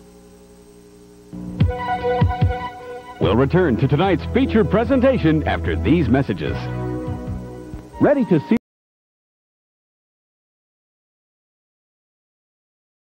the world with all the comforts of home? Let 4Travel Motorhomes place the world right outside your front window. 4Travel has been selling motorhomes for over 22 years. As a full-service company, whether it's selling you a Southwind RV or a Grand Villa by 4Travel, helping you with your financing and insurance, or servicing your RV, 4Travel can help you. Let 4Travel Motorhomes meet or beat any competitor's products or prices today. 4Travel Motorhomes, 276-3673. Look fast, because the hands on this watch are about to disappear. Now, look again. And they're back. Why do these hands disappear? Because they're not really hands at all. They're actually electronic pulses of light. Introducing the amazing laser beam wristwatch. Destined to become a legend in its own time, we believe it will soon be one of the most sought-after watches in history. However, as part of a special publicity campaign, we will send you one of these amazing new laser beam luxury watches. Not for the hundreds of dollars you might expect, but for only $10. But to get your amazing laser beam wristwatch for only $10, you must act now. If you call within the next 30 minutes, you can order a second laser beam watch for only $5, just half price. To order, call 1-800-922-6300. That's 1-800-922-6300. Fact or fiction, car shoppers get better deals in the country. It's a fact. Chevys do cost less when you buy your new car or truck from Hubbard Chevy Country in Ferris. Hubbard Chevy Country is family-owned and operated and prides itself on dependable performance and reliable service after the sale. Plus, low overhead allows Hubbard to sell cars and trucks at affordable country prices. Drive out to the most conveniently located Chevy dealership in the Metroplex, Hubbard Chevy Country, 5 minutes south of LBJ 635 on I-45 in Ferris. You don't have to wait for your tax refund. Now you can get your money fast. You can? How do I do that? Just go to H&R Block. That's it? That's right, and ask for the Rapid Refund Program. Then what happens? For a small fee, H&R Block electronically files your federal return directly with the IRS, so your refund loan is on its way to you within a matter of days, whether Block prepares your income tax return or not. Yeah, that's fast. That's the new Rapid Refund Program from H&R Block. It's fast. Would you please state your occupation? I'm a bartender at LA International. Were you on duty the night of April the 7th? I was. I asked you to look at the defendant. Did you ever see him before? Yeah. Did you see him on the night of April the 7th? Yeah. Where? At the bar in the airport where I work. I served him some drinks. How many? 3 or 4. He was there quite a while. How long? I mean, when did he come in and when did he leave? Could you tell us that? I'd say between 8:30 and 11:30. Now, you were employed as a waitress in a tip-top restaurant in San Bernardino that night. Yes, sir. According to the Auto Club map, San Bernardino is 75 miles from Marina del Sol. Now, do you remember a certain customer you served that night? Yes, sir. Could you identify that customer for me? Yes, sir. It's Mr. Belden sitting there. Do you remember what time you waited on him? Well, not exactly. But it was sometime between 12:30 and 2 o'clock in the morning. I remember him because he ordered sausages and wheat toast. On our menu, that's 2 side orders. It's been established that the gas station in Yucca, where you are employed, is approximately 155 miles from Marina del Sol. Now, in the early morning hours of Saturday, April the 8th, what were you doing prior to the incident in question? I was cleaning the men's room. And while you were cleaning out the men's room, did anyone come in there? Yes. Who? Sam Belden. Do you see him in this courtroom? Yes, I do. Where? He's right there. Now, you're pointing at this gentleman seated at this table. Yes. May the record reflect, Your Honor, that he indicated the defendant, Sam Belden. The record may so indicate. And about what time do you place Sam Belden entering that restroom? I'd say between 2:30 and 3:30. Did this man who came into the restroom, was there anything unusual about him? No. Was there anything about his hair that was unusual? No. Anything about his nose? No, I didn't notice. About his chin? No. His teeth? No. Was there anything about his dress that was unusual or distinctive? No, he was dressed like anybody else, slacks and a sports coat. And he told you he wanted his car filled up with gas, is that right? Yes. There's nothing unusual about that, is there? No. Did you have any conversation with him? He said it was cold. Was it cold? Yes. Well, that comment's made from time to time in the early morning hours, isn't it? Usually. So would it be fair to say there was nothing unusual about the conversation you had with this man? No. Do you mean no, it would not be fair to say, or no, there was nothing unusual about it? There was nothing unusual. So there was nothing unusual about either his appearance or the conversation that you had with him, is that correct? Correct. Now, about how many cars come into that station out in Yucca on a Friday night? I'd say about 100, sometimes more, sometimes less. So this man that came into the washroom, or the restroom, or whatever it was, he was one of about 100 or more cars, is that right? Yes. Now, Norman, how do you fix the time that you saw this man in the restroom and you filled up his tank and he went on his way? Well, I remember there were these girls that came in to get their car filled, and they asked me what time it was, and I asked Frank, and he told me it was 1:45. Well, now, what does this have to do with the man that you saw in the restroom? Because right after that, Frank and I, we sat around for a while and maybe smoked a few cigarettes and talked, and then we waited on a few cars that came in, and after that, I started cleaning the restrooms. Did Sergeant Enrico of the Marina del Sol Police Department come into your station shortly after the murders and question you? Yes. And isn't it true that you told Sergeant Enrico that there had been some 20 cars after the car with the girls in it? It could be. I don't remember. And isn't it true that the car with the girls in it came at 1:15 rather than 1:45? No, it was 1:45. May I read page 235, lines 19 through 23 of your testimony before the grand jury? Mathews, you have a vivid recollection of the girls coming in at 1:15. Hastings, yes, I do. Mathews, looking at the clock. 1:15 a.m., Hastings, yes. You remember being asked those questions that I just read to you? I do, now that you repeat them to me. And isn't it true, Norman, that you cannot give a definite time that you saw this man in the men's room and you serviced his car? No, I can give you a definite time. I will read again from your testimony before the grand jury. Mathews, didn't you tell Sergeant Enrico that you were not positive of the time that the Volkswagen was in the service station? Hastings, he wanted a definite time, and I told him I could not give him one. You asked that question, and did you give that answer? Yes. Did you not further testify before the grand jury that the time could have been 15 minutes to a half hour earlier or later than 2:30 to 3:30 a.m.? I guess so. Yes, if that's what it says. That's what it says. While I was emptying the trash at the station, when I noticed Norman was servicing an old VW. What time was that? 2:30 a.m. Go on. What did you do then? Oh, well, I went over and I started a conversation with the driver. And what did you talk about? Well, see, I have a 65 VW, and I noticed that the seats in his car were torn. Sort of ripped at the seams. And I told him mine were, too. And then we talked about how easily they tore. And then he drove off. Is it not true that when Sergeant Enrico came by the station a week later and showed you a photo of Mr. Belden, that you did not recognize him? That you suggested that if he came back later, perhaps Norman Hastings could identify the photo? Yes. Now, in connection with the time that the man with the torn upholstery came in, Is it not true that you told Sergeant Enrico that you had only vague recollections of the time, that you could not definitely say that it was 2:45 or 3 or perhaps even later? No, Yes, sir. When you were waiting to testify before the grand jury, do you remember talking to anyone? Yeah, I talked to several people. Do you recall telling one of the women, Mary Ann Bender to be exact, "I don't know what I'm doing here.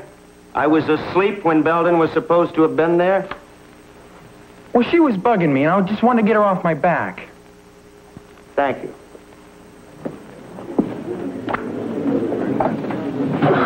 Nice going. I don't like beating up on kids, but I had to. Now, among your qualifications as a criminalist, would I be correct in saying that you established the crime lab presently in use by the Pasadena Police Department? That is correct. Now, you studied the autopsy and police reports made at the scene of the murders. I have. What were your conclusions? I believe that both bodies were moved by a third party at least 2 hours after death, and that the third party was probably a woman. Bailiff? Would you kindly explain to the jury how you came to this conclusion? One bloodstain in the lower left-hand corner has the characteristics of the heel of a woman's shoe. What is your theory as to how it got there? I believe someone moved Mr. Cushing's body onto the floor and arranged the bedspread over his legs. Bailiff?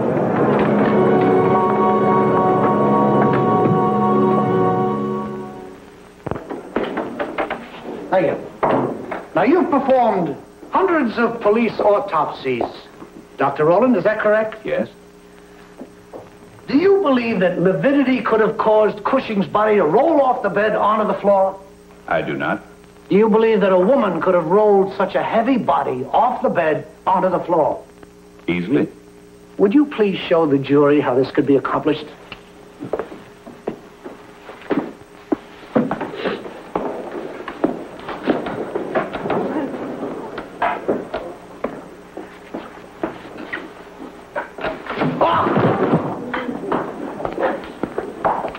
Thank you.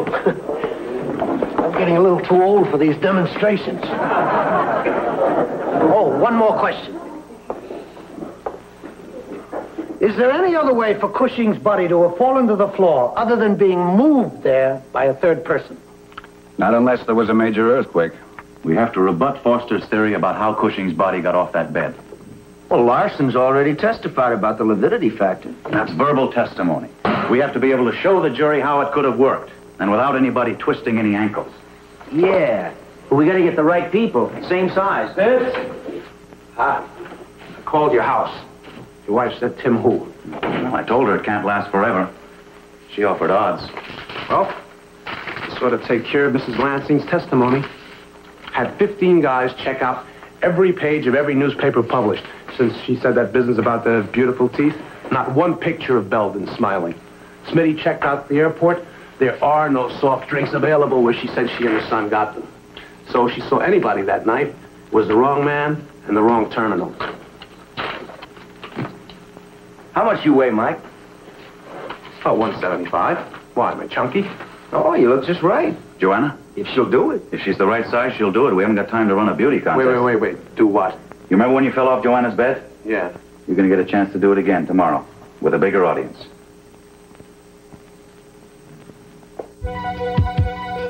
Indict and Convict, starring Eli Wallach and George Grizzard, will continue in a moment.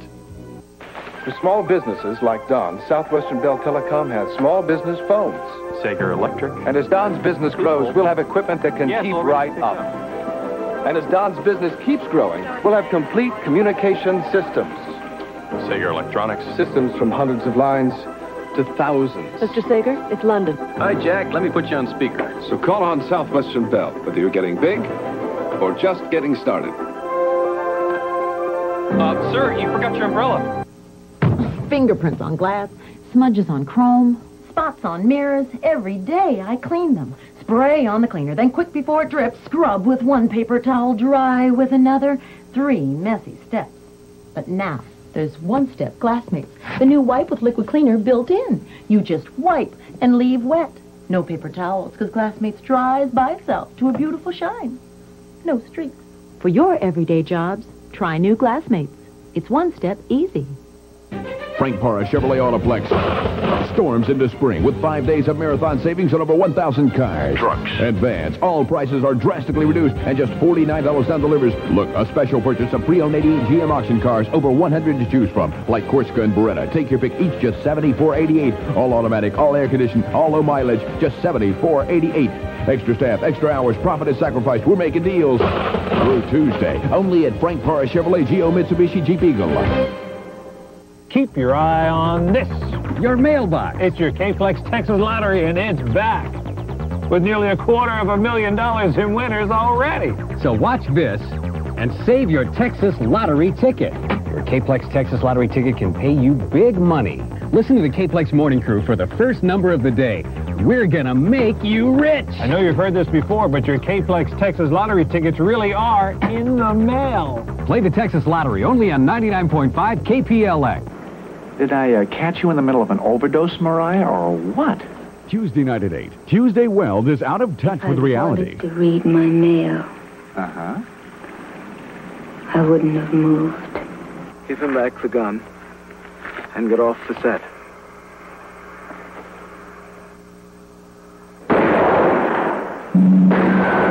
Play it as it lays. Tuesday night at 8 on The Source. TV 39. Let's bring your shoulder in here. Move a little closer, huh? That's it. Now, with the imprints on the bed and the bloodstains, they must have been holding each other in this position when the shots were fired from here.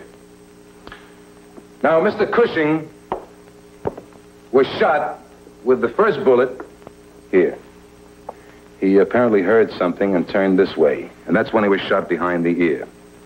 The other bullet went across his head and into the head of Mrs. Belden here. Now, at that moment, now remember, she had to be holding him this way in order for the bullet to enter where it did. They both relaxed, rolled over on their backs. Now, lying on his back, and after a certain period of time, after the lividity factor has taken its effect, his body loses its stability. Now, I'm going to ask you to try and let yourself go. Just slide off the bed and let's see what happens.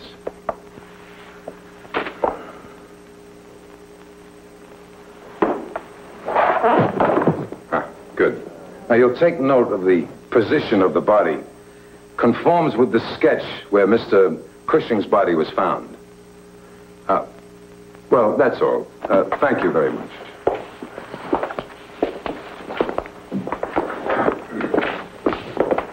Could the sound of the body hitting the floor account for the two sharp reports that the upstairs neighbor heard at 2:30 a.m.? There's no doubt about it. The first report was heard when Mr. Cushing's arm hit the door, which the murderer had left open, and Mr. Cushing's arm slammed it shut.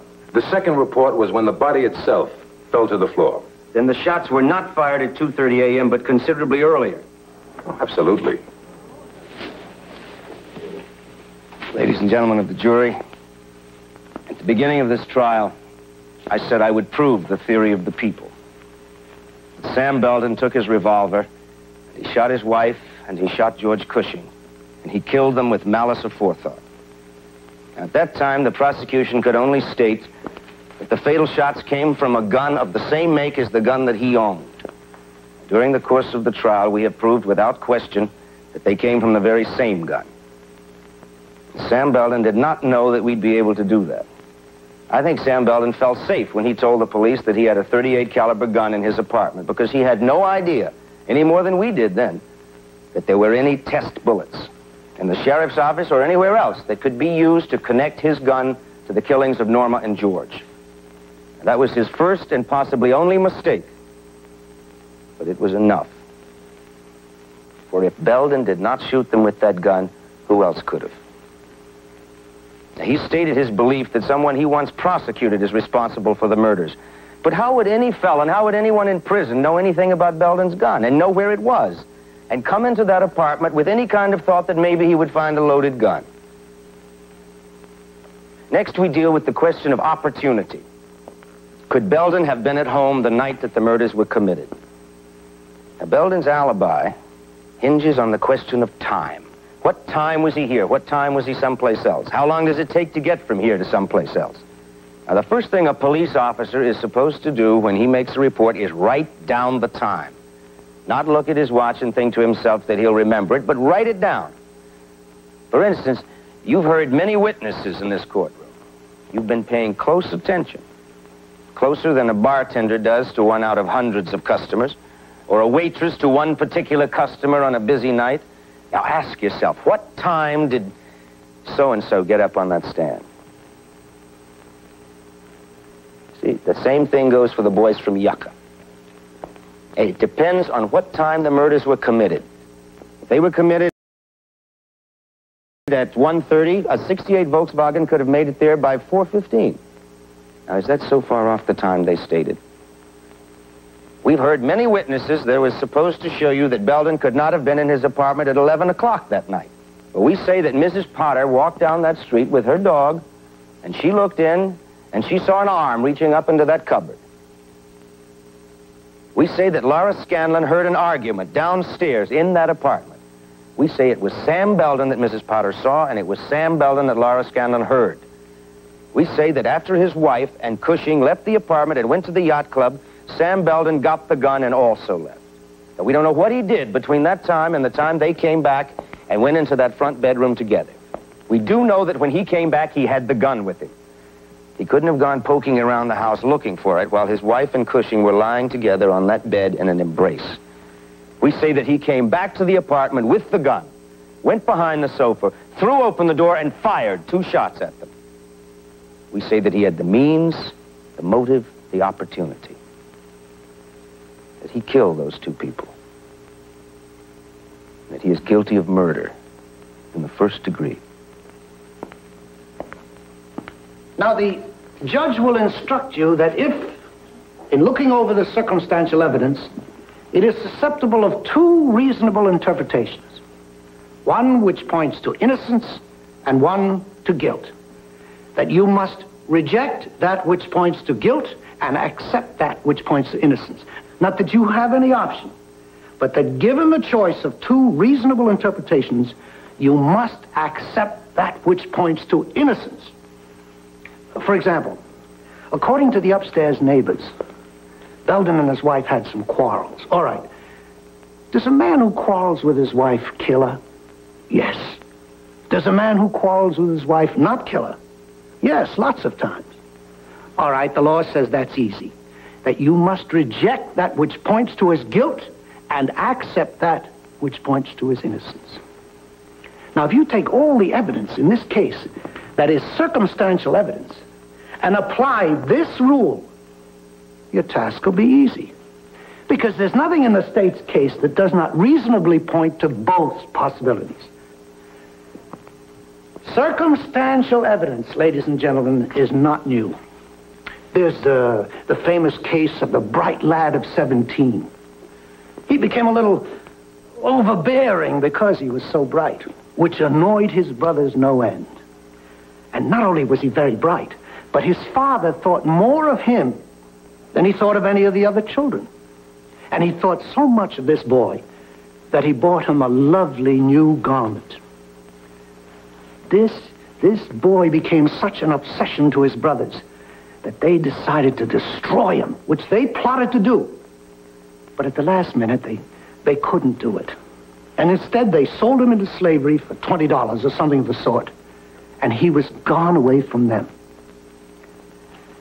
Now, the next thing they had to do was to make the father believe that the boy was gone.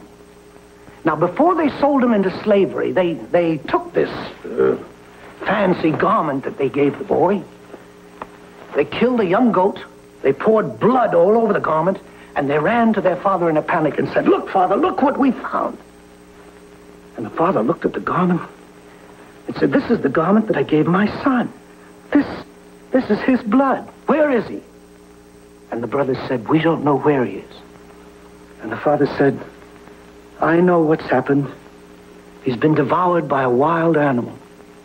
And he mourned him for 30 years. Now, I can't cite this case as being in one of the volumes of the Supreme Court of the state of California. because it happens to be chapter 37 of Genesis of the Old Testament, the story of Jacob and his son Joseph, who was sold from Canaan into slavery into Egypt. So you see, ladies and gentlemen, being misled by circumstantial evidence is nothing new. Today marks the 6th day of deliberation for the jury in the Belden murder trial. This late wire just in, ladies and gentlemen. The jury has informed the bailiff that they have reached a verdict.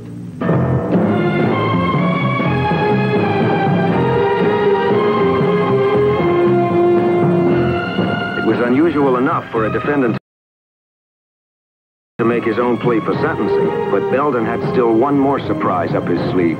Instead of asking for leniency, he practically dared them to give him the death penalty. Ladies and gentlemen of the jury, you no doubt have noticed that Mr. Foster is not present. You need not be concerned. Because Mr. Belden is an attorney, I have agreed that he may represent himself. You may proceed, Mr. Belden.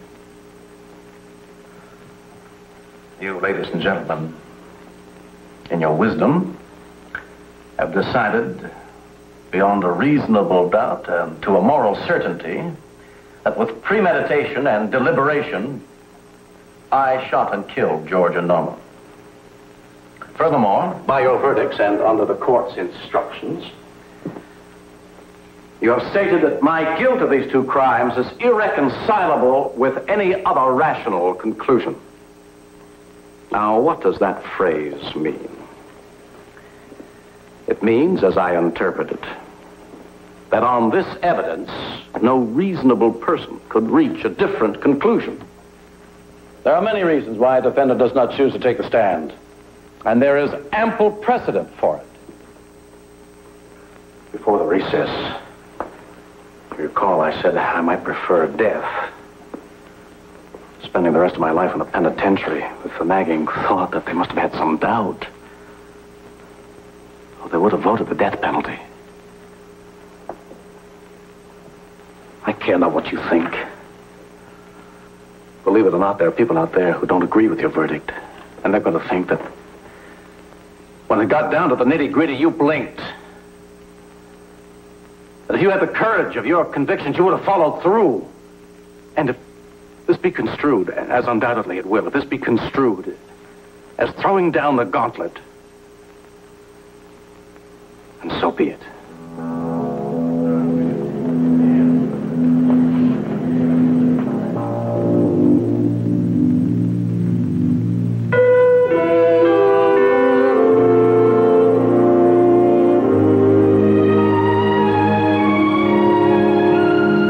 He even lost his last gamble. That sentence automatically goes directly to the Supreme Court for review. He figured if he'd won an appeal, he'd be out that much sooner. Yeah, I keep wondering, what would have happened if he'd come right out and admitted that he had done it? Well, if he'd leveled with us, said he had just taken too much, the outrage of it suddenly got to him, I probably would have agreed to a second-degree plea. He might have been acquitted or had the charge marked down to manslaughter with a minimum sentence, maybe even suspended. His big problem was his ego. He couldn't believe that anybody could beat an old pro like him in court. Well, if he hadn't been unaware of the ballistics report on that gun, and if you hadn't found it, there's a good chance he was right. Well, there's always that one thing. Things have really been piling up lately. The district attorney called to thank you. And 4 members of his staff called and asked for your extension number. They said they were in court the other day. Well, I've got a lot of work to catch up on. Yeah, me too.